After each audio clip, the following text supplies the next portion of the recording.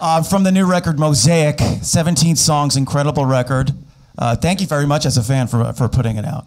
And when you're, right, we're all 311 fans here.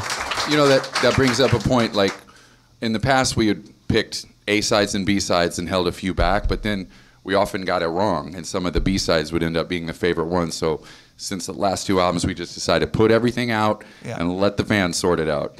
Now, how are you sorting out your set lists now? Because, you know, the hardcore fans want to hear the new stuff, and then the other fans want to hear the classics from. So how do you kind of manage to balance the both?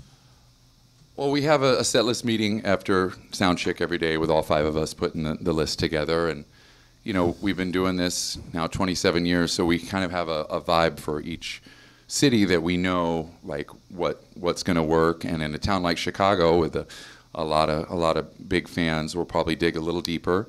You know, we know some people want to hear the classics, but then just the excitement about the new album is something it feels like a new energy. So we might be debuting some brand new songs tonight. You never know. I think the word is enthusiastic. Our fans are enthusiastic. Now, making the new record, was there a moment, because I remember when years ago when Dave Grohl had said when they first recorded These Days, and he had said, yeah, this is a song we're going to be playing for the rest of the time that we're playing music. Is there a song or two on this record where you know is an instant 311 classic? We've been opening the shows with Perfect Mistake because it's just a ripper that really sets the stage right, you know. So that's one, but that'll just kind of come through evolution.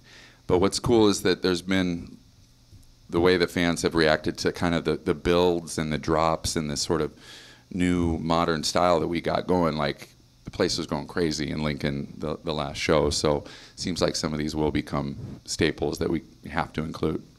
Any matching ninja costumes? Are we going to look forward to that? Thank you, Peanut. You guys know tunes.